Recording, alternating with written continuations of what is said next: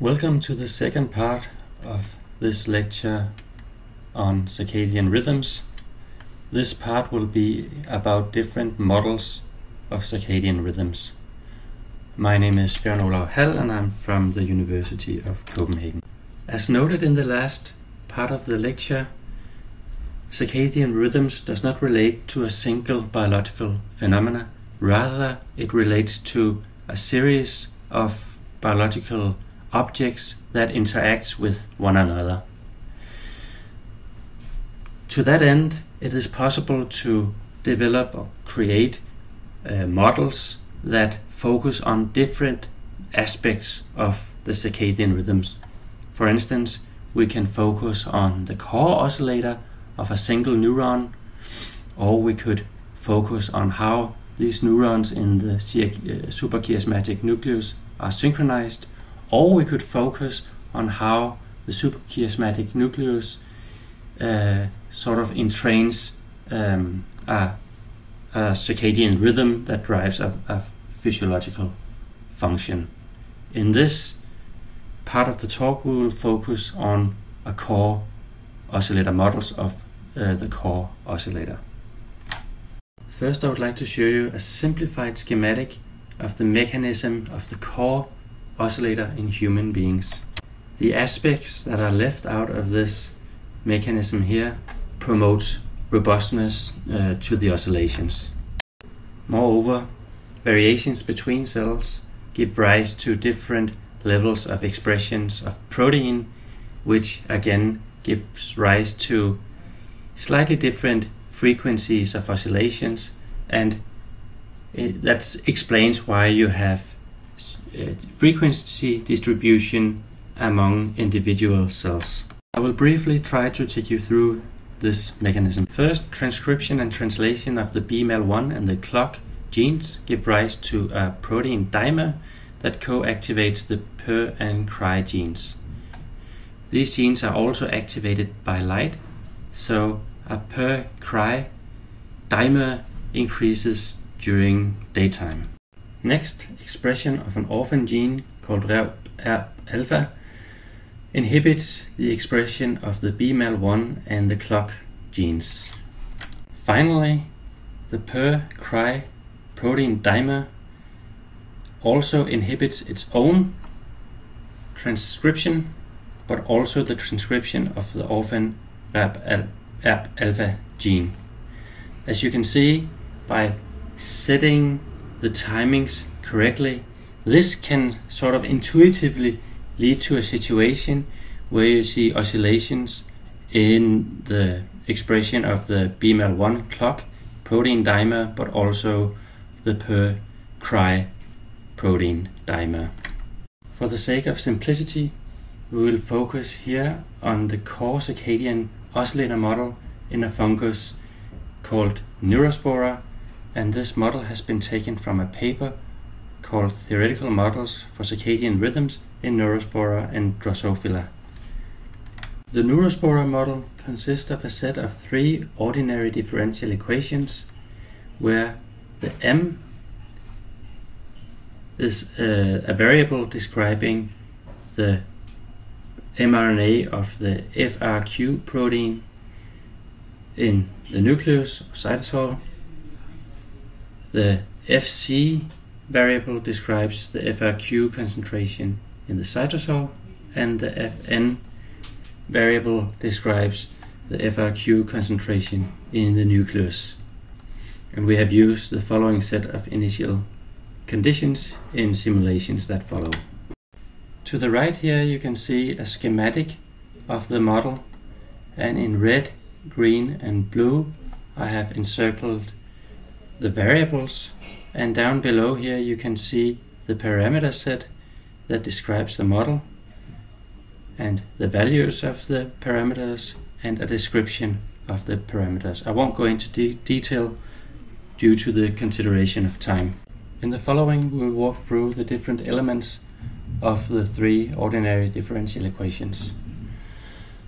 First, in red here you see an equation describing the transcription of the FRQ gene, but also the negative feedback provided by the nuclear FRQ protein. So you can see sort of a hill-type equation where the rate of FRQ transcription is inhibited by the level of FN protein present. Whereas the first term here describes the production of mRNA, the second term here describes the degradation of mRNA, because you have the minus in front of this equation.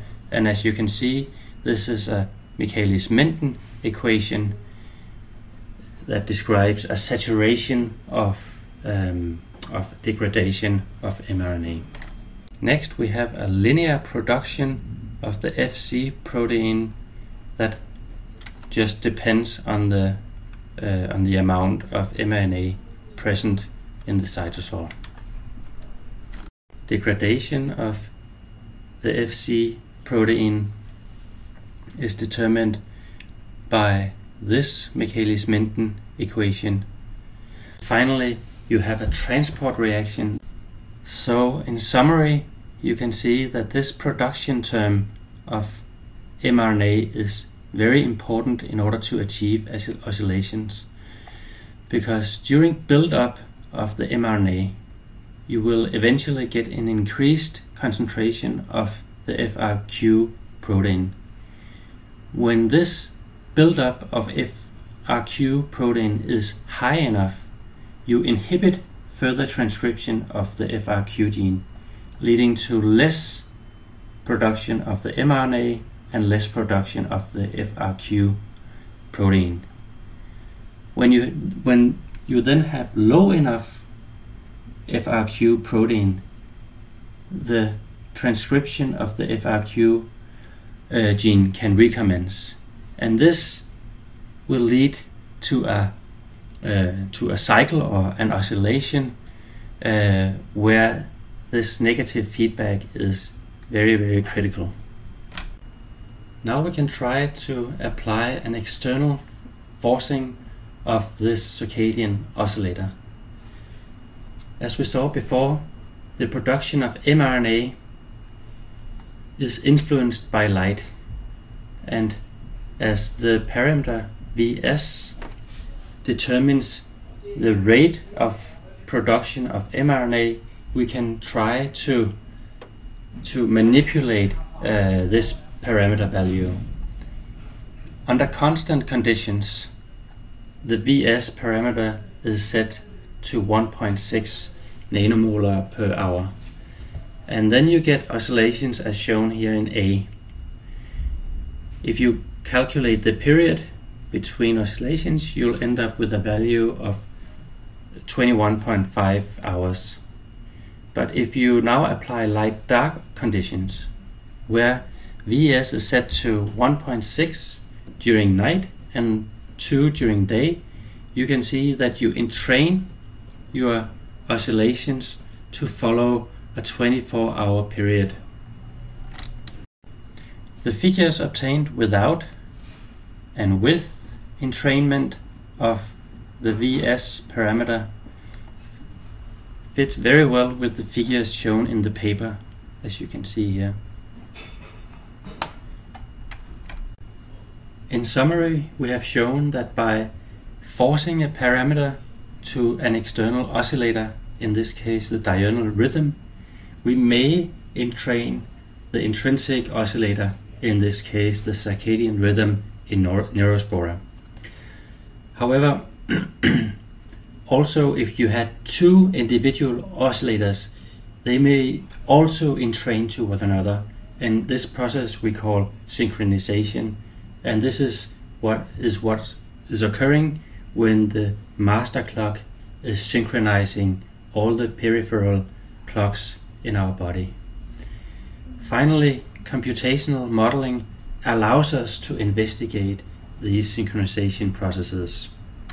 The take-home messages for this part of the lecture are the following.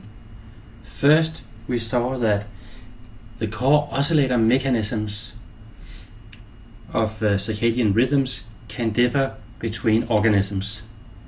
Next, we saw that nonlinearity is necessary in order for oscillations to occur. And finally, we saw that oscillators can be forced to an external oscillator, and in fact, oscillators can both synchronize to one another, but they can also be in a desynchronized state.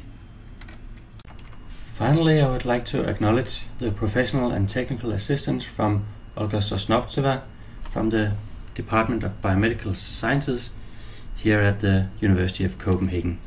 Thank you.